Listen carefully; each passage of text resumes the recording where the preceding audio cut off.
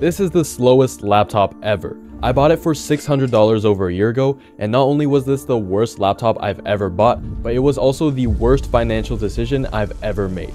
Seriously, I've never wasted my money this badly before. So today, I'm not only going to prove to you that this is the worst laptop that you can buy, but I'm also going to show you that you can turn the slowest laptop into a decent gaming PC with $0. I bought this laptop for school only to discover that it doesn't even meet the minimum requirements for any of my classes. So turning this trash laptop into a gaming PC with $0 ended up being a super hard challenge.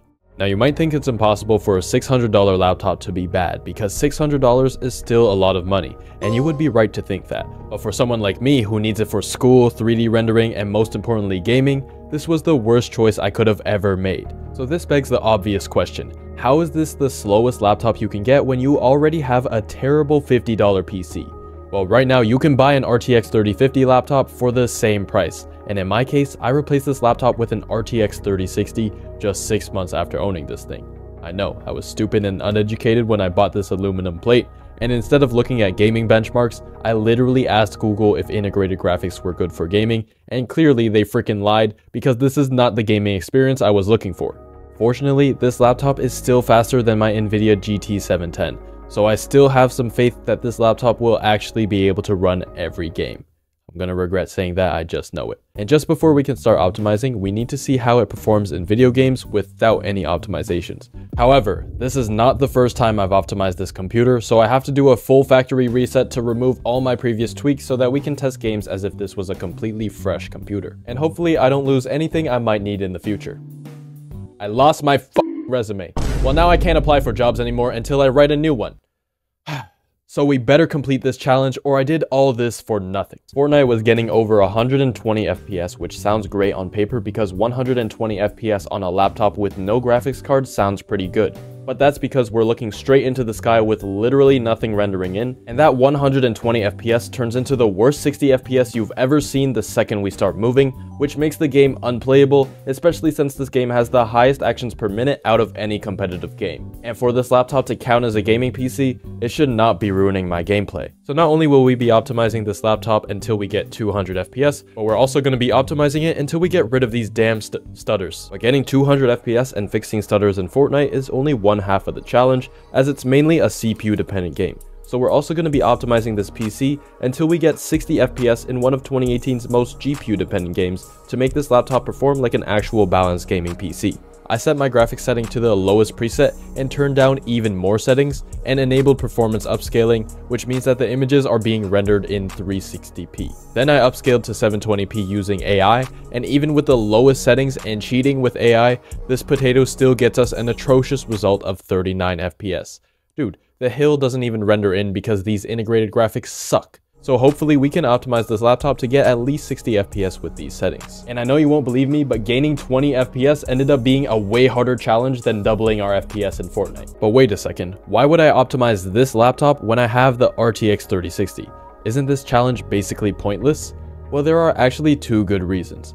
Firstly, this laptop has an i5-1135G7, which is actually a great CPU that boosts up to 4.2 GHz. So I was pretty sure that this challenge would go a bit smoother than the $50 PC. Yeah, that thing struggled to close games, so imagine how difficult it was to run games. So I really just wanted a sturdy laptop to bring with me in case I ever feel like gaming. But there's one huge problem with this laptop. It doesn't have a GPU. And for gaming, that is a huge deal breaker. With only integrated graphics, this laptop doesn't even meet the minimum requirements for the newest video games. So to turn it into a proper gaming PC, we have to do more than just some simple optimizations, because gaming PCs in 2024 can do seriously amazing things. The first step to turning this laptop into a gaming PC was to connect it to a monitor. It doesn't boost our FPS at all in this case because we're using integrated graphics, but now that we're connected to a much larger screen, it feels more like an actual gaming PC than a regular laptop, and now we can see up to 1440p 240Hz. But unfortunately with this laptop, we are limited to 1440p 60Hz or 1080p 120Hz, and because we're playing on 720p anyways, we're just gonna stick to 1080p 120Hz to take advantage of the FPS we're getting. To actually boost my FPS, I started by using CTT to debloat my computer. I picked all the recommended settings and I was done with that app in about 5 minutes. After debloating, the obvious next step is to apply optimization, so I then downloaded VTroll and signed in as a guest because using my premium account would be cheating, obviously, So I took advantage of all the free features, and that also took me about 5 minutes to do.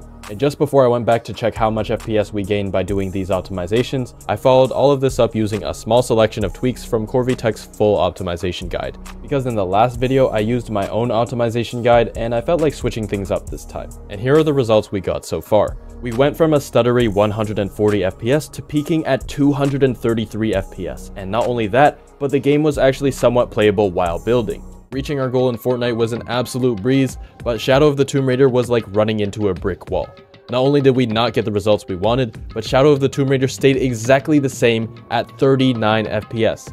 These were not the results I wanted, so I decided to try some risky tactics to boost my FPS. A CPU overclock. Now, most modern CPUs are already factory overclocked to the highest safe speeds, but I think we can— No, you stupid dumbass. It's not possible because this CPU is locked. Damn, you don't gotta be so rude. But what I did learn from my research is that you can also undervolt your laptop for more FPS over a longer period of time, and honestly, with this laptop only having one fan and one exhaust, I think we might be able to squeeze a bit more performance using a CPU undervolt. And then I find out that you can't undervolt this specific generation of CPUs. Dude, this laptop is actually unsavable. Until I randomly came across this video. Apparently you can raise the TDP on this thing from 15 to 20 watts, and that sounds like exactly what I need.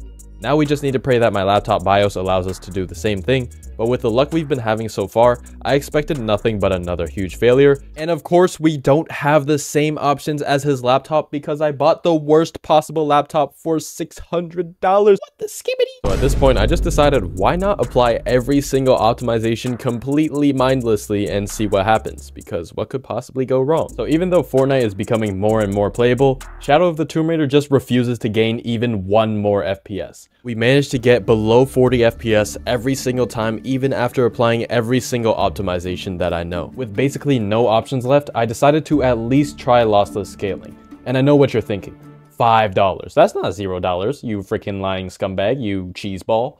But just remember that most AAA games like Shadow of the Tomb Raider sell for over 50 bucks. So $5 is basically nothing if it meant that we were going to be able to complete this challenge. However, just like my earlier attempt at cheating around this challenge, it was not going to be that easy because last time we tried frame generation with lossless scaling to boost our FPS, it actually overloaded my GPU and caused my computer to lose FPS. So I'm really hoping that it actually works this time. And sadly, it worked. I limited my FPS to 20 and triple frame generated our way up to 60 FPS in 720p. So this got me thinking, if 720p is this easy, why not try 1080p? Well, 1080p and integrated graphics normally don't get put into the same sentence, but today all that is going to change because we're going to use every single tactic in the book. So I enabled FSR upscaling in lossless scaling on top of the XeSS upscaling we have built into Shadow of the Tomb Raider, and then 3 times frame generation on top of that, and the main menu animations warp like crazy because there's so much movement. But hey, despite the warpiness, 48 FPS at 1080p is not too bad at all, and I'm really happy with what we managed to do with just $5. And if you want to see me optimize an even worse $50 computer until every game is playable, watch this video next.